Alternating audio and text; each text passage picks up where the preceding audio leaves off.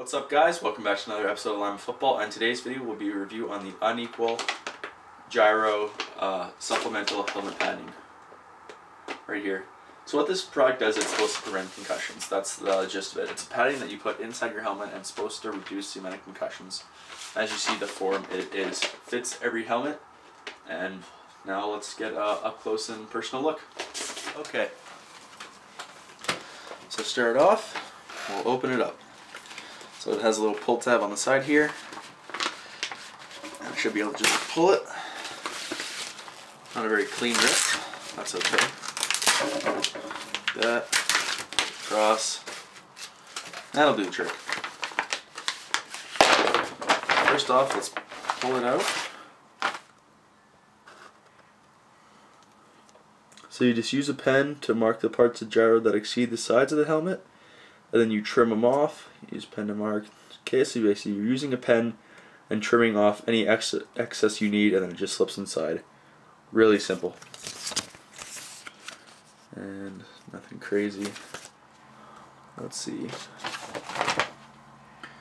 Talks about acceleration, the differences with head trauma with and without it. So this is the 3 layers it has right here. So first layer on the back of it is Kevlar, a patented fiber used in law enforcement, military vests, that kind of stuff.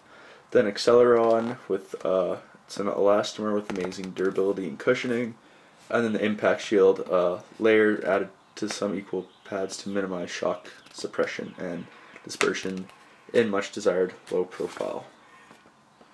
So basically it just takes it and spreads it out evenly. A variety of sports. These are all the different sports. So any types of helmets: football, lacrosse, baseball, hockey, and actions such as snowboarding, NASCAR, that kind of thing. So there's packaging.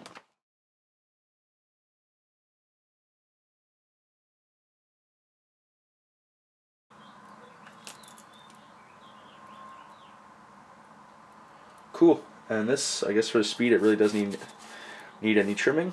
Let's take a step back and I'll try it on the helmet and see how it feels. So let's try it on and see what it feels like. Kind of tricky to stay in. Okay. So immediately when you put it on, you can see it sits, kind of screws up your helmet a little bit. I guess one way to counteract that will be to take some air out. But then if you squish it down, you get it used to. It's actually not bad. That up,